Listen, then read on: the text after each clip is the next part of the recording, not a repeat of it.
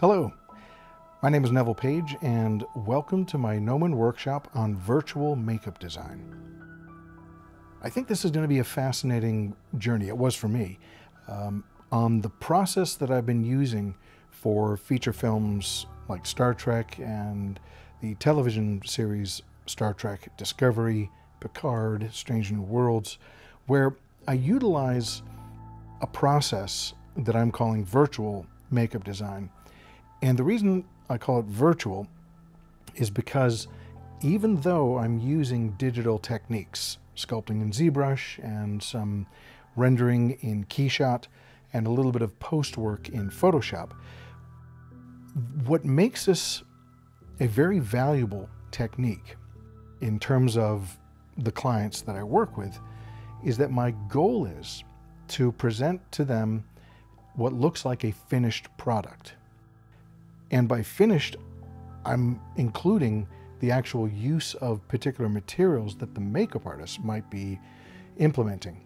If it's silicone, I'll try and render the quality of the silicone product. If it's going to be latex, I'll try and render in the same quality of that product. And just as important, I'll be using lighting techniques which the DP of those productions would be using to represent that character in.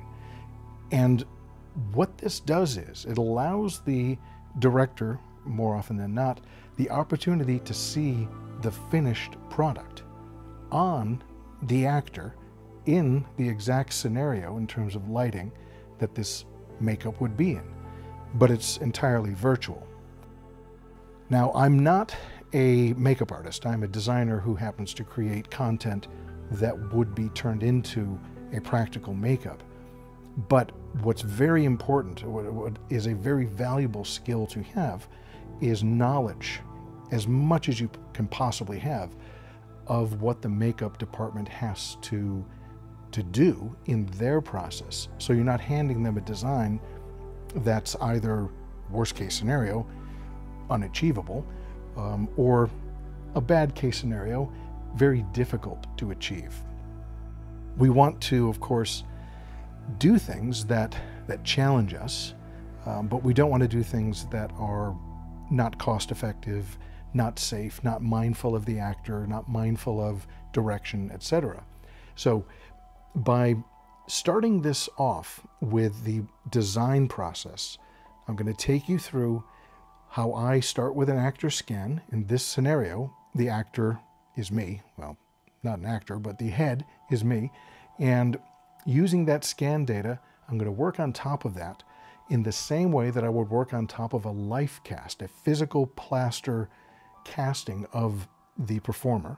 And I'll be applying clay, digital clay, and conceiving as I go along. I'll have objectives in mind, I'll have design goals in mind, but you will be going right along with me as I explore and discover and fail and fix and find design in the process.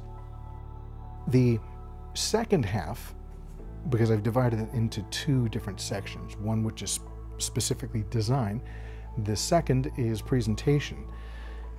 The first half, I'm not going to concern myself with color and the way it's illuminated, the way it is lit on set. The second half, which is all about presentation, is the color, the context from a visual standpoint, how it's lit, how it's rendered in terms of the materials that would be used ultimately, whether it's a silicone or a latex. And my entire goal is to have a section that's completely dedicated to just concept design and the process of creating this content.